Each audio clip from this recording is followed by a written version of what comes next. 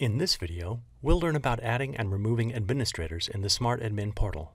Administrators, depending on their role, can provision or add teachers to a Smart Learning Suite subscription in the SmartAdmin portal. They can also invite administrators to or remove them from an organization.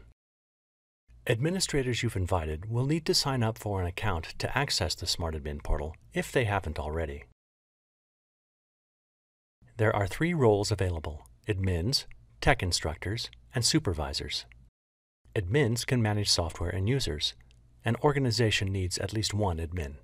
Tech instructors can add or provision and remove teachers on a Smart Learning Suite subscription. Supervisors can view information in the SmartAdmin portal, but they can't edit it. Begin by going to adminportal.smarttech.com and clicking Sign In.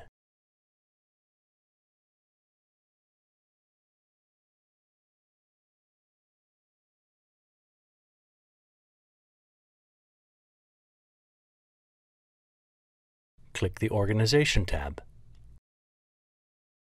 Then click Administration. Click Invite.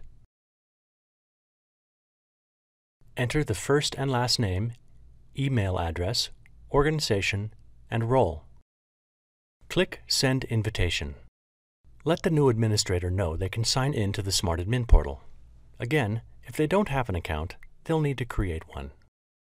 To remove an administrator from an organization, first, make sure you're an admin in that organization.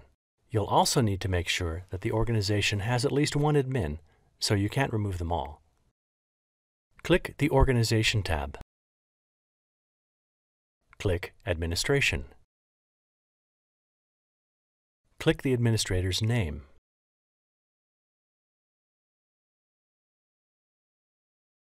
Under Organizations, clear the checkbox for the organization from which you're removing the administrator. Click Update to confirm the changes. Visit our support site to learn about another method of removing an administrator. You'll find the address in the description below. Subscribe to our YouTube channel for more tips and tricks, or visit smarttech.com. Thanks for watching.